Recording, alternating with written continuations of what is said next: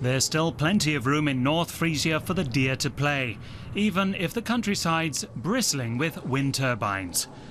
The farmers here started producing energy from renewable sources as long as 20 years ago, and many of them got rich. Reinhard Christiansen produces far more electricity than he can sell. We'd like to supply the local population with electricity so they could benefit from it too. Agriculture has changed here. We have the shadows and noise from the turbines, but if you get electricity so cheaply from the wind farms right close by, that would be some advantage. One advantage local residents do have is green power for electric cars. Energy hardly gets any cleaner, and here electric cars are subsidized. We've been interested in electric vehicles for some time, and in this region we can lease them at relatively low cost. That gives us the opportunity to try them out for 2 or 3 years to see how it is to drive electric cars on a daily basis.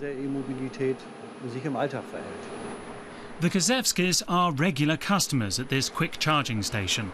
It simply takes too long to recharge a car from a home power outlet. It takes hours to charge at normal speed, so that wouldn't work at all. But these quick charging stations can do it in a good half hour. That's doable. Nowhere else in Germany are there as many electric cars per capita as in North Frisia. Wind farmer Reinhard Christiansen drives one too, a Tesla he bought for some 120,000 euros. It accelerates from 0 to 100 kilometers per hour in just 3 seconds. When the turbines are turning, we've got green power in the entire grid, so Schleswig-Holstein can provide its own energy. We produce 3 times more than what we need, so we have to export it. He makes regular trips to Berlin to see about that export.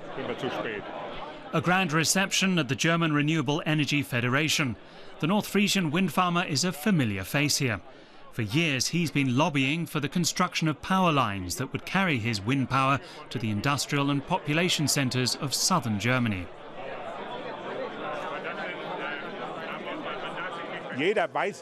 Everyone's aware the southern link is an absolute necessity. It would carry the power we produce here in Schleswig-Holstein and offshore to the south. We could supply some 14 million people with power. That's more than the populations of Schleswig-Holstein and Hamburg put together. Wind farmers like Christiansen are acquiring lots of clout in Germany. The federal government has put billions of euros in subsidies into renewable resources to replace the nuclear power now being phased out. Wind turbines are replacing nuclear reactors. Solar is replacing coal. Just a quarter of a century ago, it was a fanciful vision. Now it's reality. In December 2015, for the first time, wind power overtook lignite coal as Germany's leading energy resource. The goal is to cover over half the country's total energy needs from renewable sources by 2050. We'll get there. Investors finance the wind turbines here, and they're willing to put some venture capital into the industry. We'll prove it can be done. And indeed, it has been done. Now we have to introduce it to the entire country. The way to do that is to transport green power to southern Germany and increase the number of electric cars.